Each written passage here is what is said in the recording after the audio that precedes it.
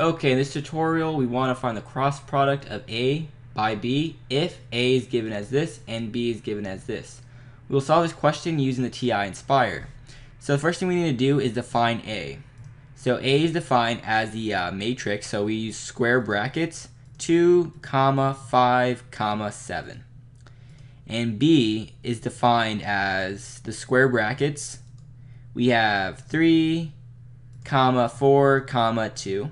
Enter. And we want to find the cross product. And with the TI, there's a built-in command. So you hit menu, matrix, and vector. You scroll down to C. So C for vector, and now we hit cross product, so 2.